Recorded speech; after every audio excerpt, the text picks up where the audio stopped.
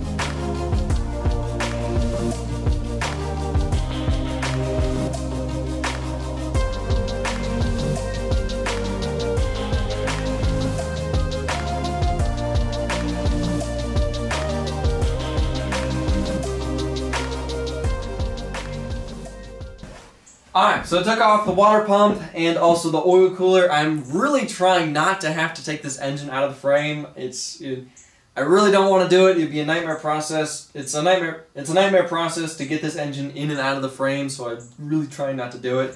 But I did find that the oil cooler is damaged. I bought a new one. I'll show that to you once the new one gets here.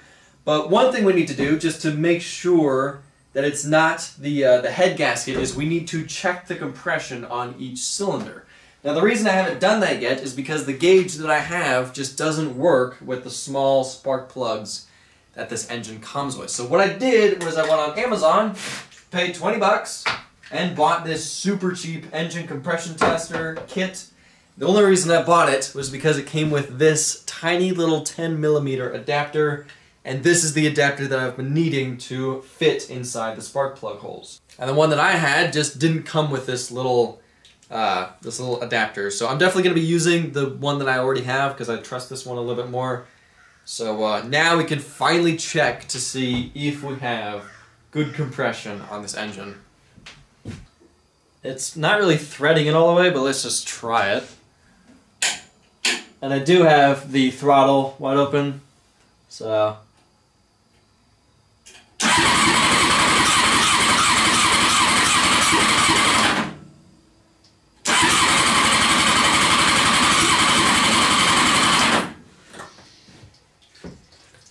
Alright, so that cylinder is almost at 150. So I'd say it's good.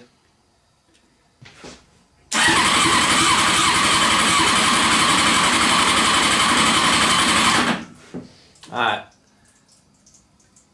Almost at 150.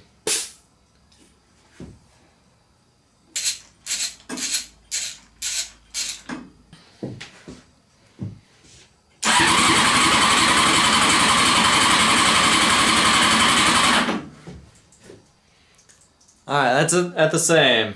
Almost at 150.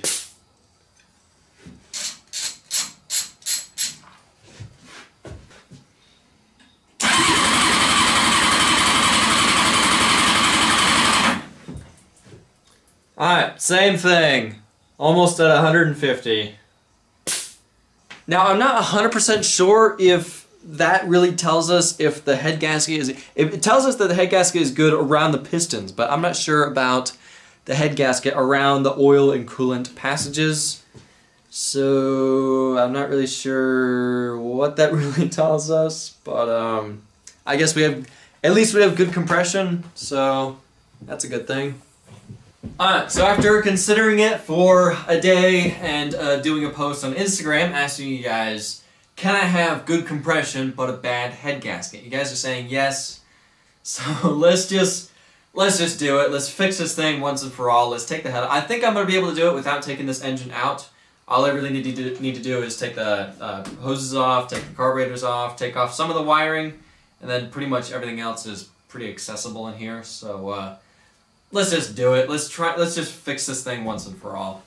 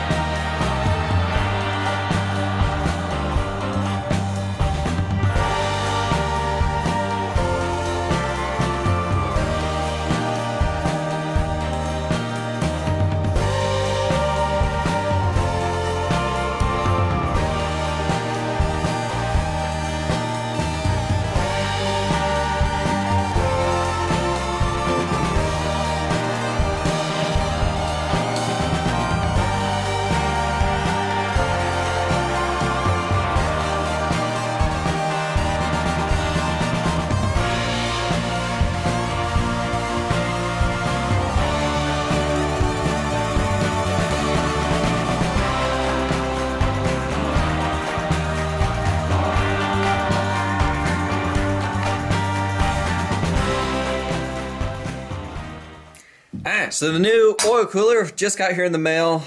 This is the old one. This thing looks in pretty bad shape. Now the reason I bought a new one is because this, I don't know if you guys are going to be able to see this on this camera. If you can't, I'll put pictures on the screen of the damage. Basically, there's where this part attaches to on the engine, there's an O-ring that goes in between it, and there's pitting on the metal right where the O-ring goes. So I don't know if this was the cause for the oil and coolant mixing, or if it was the head gasket. All I know is this part's damaged. I'm replacing it with a new one. I paid like 13 bucks for this on eBay, so let's install the new one and finalize assembling this thing.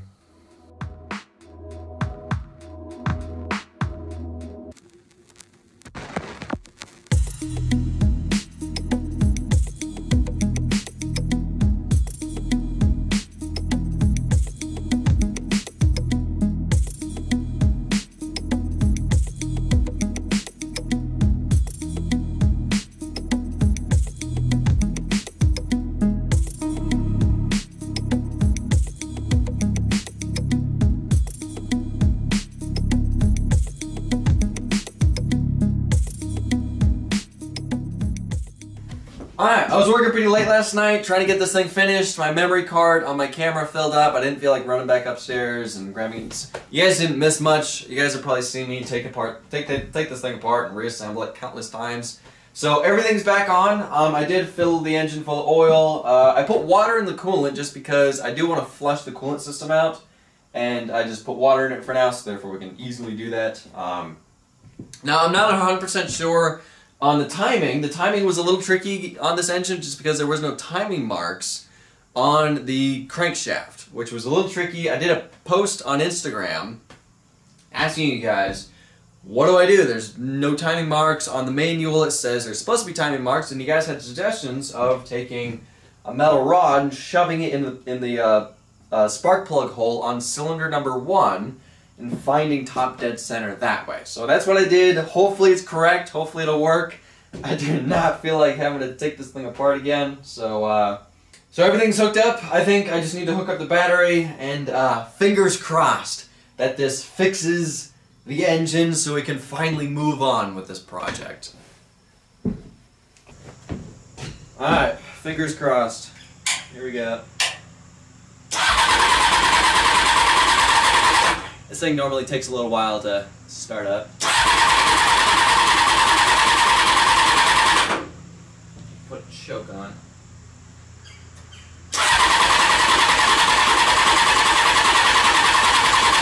Come on!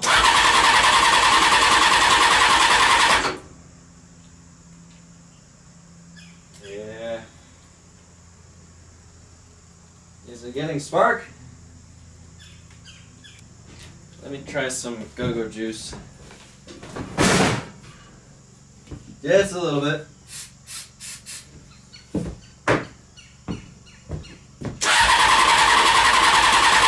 Come on!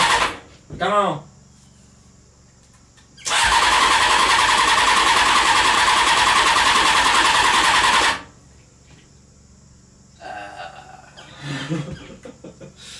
Is it getting fuel?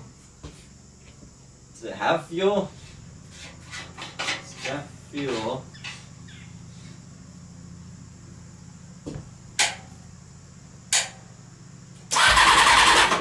That's going.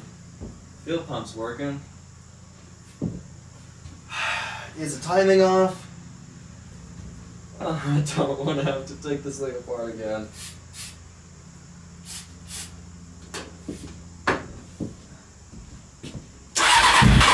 Ooh. Yeah. There we go. It's doing something. Come on. Come on. Come on. Come on. You can do it.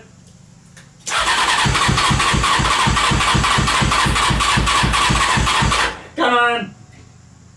Is it getting fuel?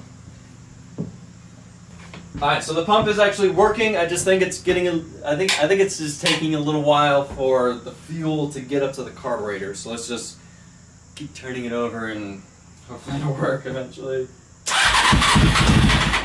Ooh.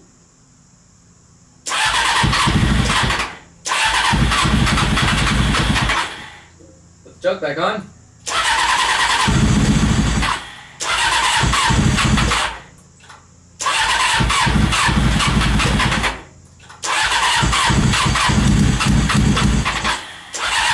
Come on.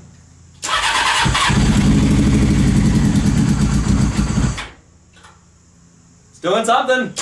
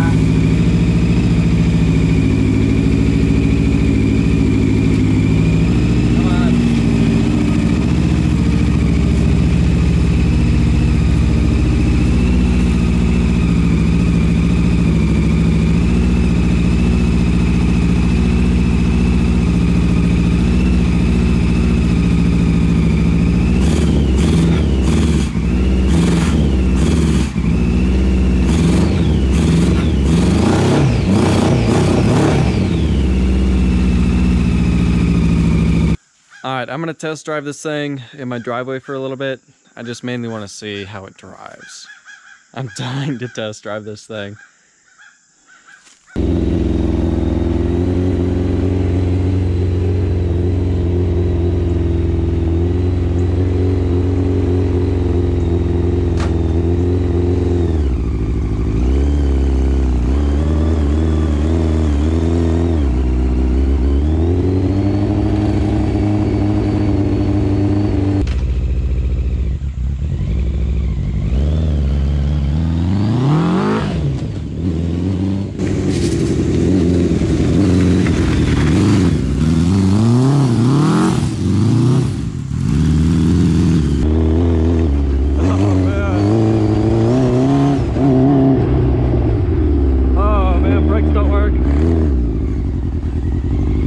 Don't really work in grass.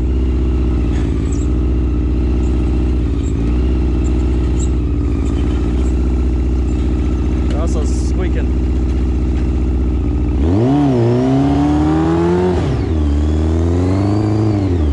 Tired.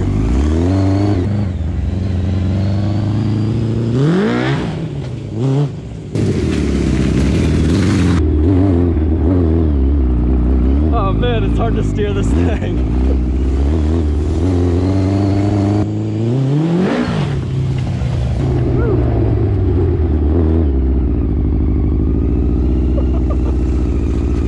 Oh man.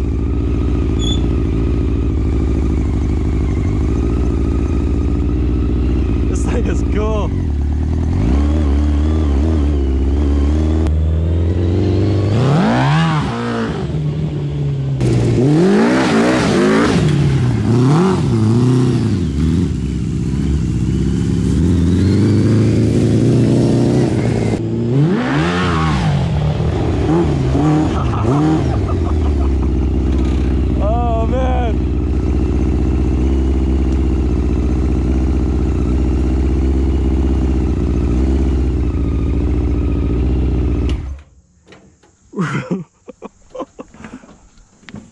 Alright, I need to stop before that old man comes out and cusses me out again.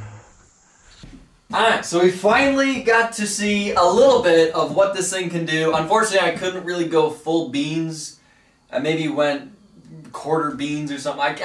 Again, this is my neighborhood, this is my yard. I can't really start doing donuts in my driveway. I wish I could, but I can't. Especially because of my really nice neighbor that is home 24/7 and has nothing better to do but to cuss me out. So anyway, now I'm not 100% sure if what we did fixed the engine.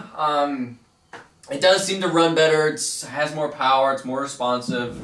But I'm looking at the coolant, which is just water right now, and it's not really, it kind of still looks like a milkshake a little bit, but it could be just residue in there. That's why I put water in it, so I can flush it out a couple times and clean it out. So I did kind of want to do that in this video. I wanted to flush it out a couple times and put fresh water in it until it's hopefully eventually stopped turning into a milkshake. So, but I can't, unfortunately I need to end this video here. I'm actually tomorrow leaving for Redbeard's Garage. We're doing a fan meetup / collaboration. We're going over to, where are we going? Windrock, I think. We're going to Windrock, and which we're actually going on Friday and Saturday, and I'm uploading this video on Sunday, so by the time you guys see this, it'll have been too late. But I will be doing a post on Instagram today, hopefully, of me going over there. And so if you follow me on Instagram, then you would have found out and potentially, you know, been over there. So now I noticed this thing needs two things. It really could use power steering, and it also, which we know that we've known this ever since I built this, it could really use a really wide profile tire on the back. As soon as I get on the throttle, even on the pavement, it just spins the tires like crazy, which is kind of cool. Which the reason I left that tire on there is because I want to take this thing to an empty, you know, abandoned parking lot and just do crazy donuts and burnouts and just burn the back tire off of it and then change the tire. That's why I left that tire on there. But I just can't find any abandoned parking lots around where I live that don't have "Don't Trespass" signs everywhere. So eventually I am going to be changing the back tire to something. I'm not really sure what yet. Possibly also changing the front tires, because these things didn't have that great of brake. The brakes worked fine. It's just the tires just lock up and it just skids, especially in the grass, which is kind of fun, but brakes are nice. Also traction is nice. So eventually I am going to be changing the tires on this thing. So one idea that I had that I kind of want to get y'all's opinion on is, what if, for just a little bit, what if I turn this into an off-road vehicle? What if I put some really knobby tire on the wide knobby tire on the back, change the front tires to a skinny, tall, and change this thing into like a cross-cart off-road-ish vehicle. We would have to change the suspensions, lift it up a little bit. That's not really that hard to do. Just lengthen that pretty much, and then change that a little bit, move it down a little bit more. Wouldn't be that hard, and I think it'd be pretty cool to see what this thing can do in the dirt. Let me know what y'all think of that idea, but eventually I will be taking this thing somewhere and actually doing a road test. I'm not going to be making this thing street legal just because of the nightmare process I'd have to go through to get this thing street legal. Fenders, windscreen, you know, fenders over the tires, brake lights, headlights, taillights, and then insurance, and then tags, and all. Like, it's a little too much work, and I probably wouldn't even drive this thing that much on the road anyway. So let's just turn it into like either a track vehicle or a dirt track vehicle or a drifter. Or, I don't know. We're gonna do something with this project because I know you guys have been commenting in a lot of my videos, where did this thing go? Why haven't you been working on this thing? And it's just simply, I don't know what to do with it. There's just not that many places that I know about that, the couple places I have researched in North Carolina say you have to have, like, you know, certification to race. Now granted, I really haven't looked that hard at trying to find a place where I can take this thing. The couple places that I've found, they're more like NASCAR racing, and you have to be certified. You have to be an actual race. You can't bring something like this over there. They're just going to take one look at it and be like, "That's a fire hazard," and say no. So I need to find a place that doesn't really care, that lets me do whatever I want on their track. So anyway, enough rambling. I gotta end this video here. Thank y'all for watching. I'll see ya in the next video.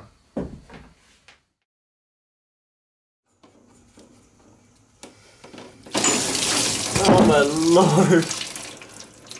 Oh wow. That came out pretty fast.